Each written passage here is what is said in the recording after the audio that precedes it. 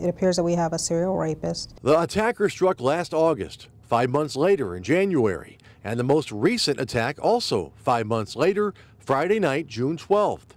Bedford Heights Police Detective Erica Payne explained to me each time the attacker pushed women getting out of their vehicles back into the driver's side, and it was a gun. The 2 sexual assaults and 1 rape happened between 11 p.m. and 4 a.m. as women were going home to their apartments throughout Bedford Heights. The suspect likes to take control from his victims. He likes to use the element of surprise, and he likes to conceal his identity. During one of the attacks, a woman got a quick look at the man's uncovered face, which led to this police sketch. Detective Payne has words of caution as this investigation ramps up. We'd ask that you have someone with you, have someone meet you at the door or escort you to your home.